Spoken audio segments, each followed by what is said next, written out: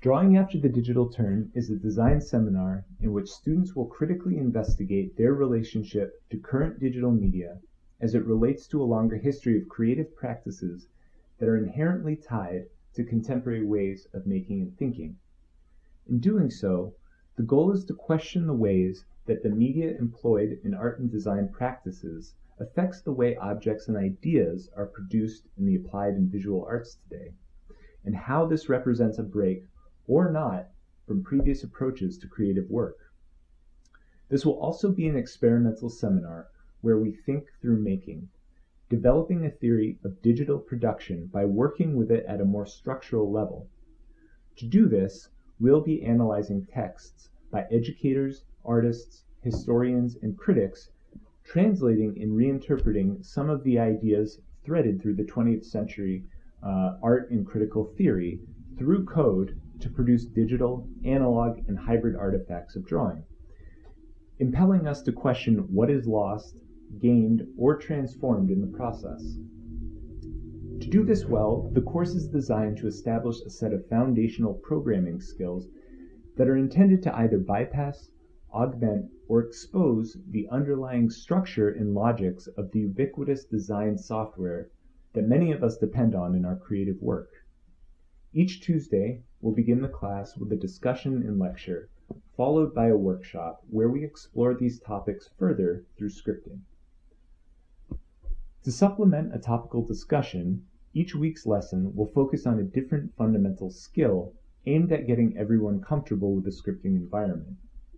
The second half of the class will be dedicated to a short workshop and exercise associated with that week's topic. In the first week, we'll investigate some of the origins of notational drawing systems, along with the realized and latent technologies associated with them.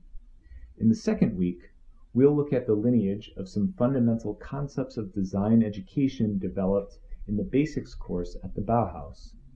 We'll be inviting Fritz Horstman, the education director at the Joseph and Annie Albers Foundation, to deliver a workshop and lecture about some of the curricula and lessons developed by the Albers and others at the Bauhaus, Black Mountain College, and Yale.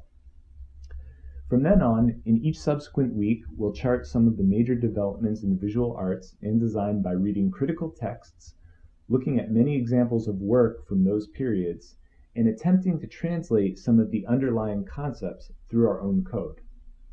At the end of 10 weeks, students will propose a final project based on their research and interests that expands on one or more of the topics covered during the semester. This could be a physical drawing, performance, sculpture, or installation planned or partially designed using an algorithm. This could be a fabrication project developed using a custom script for the CNC router or pen plotter, or it could be a fully digital, custom software that is performative or interactive in some way.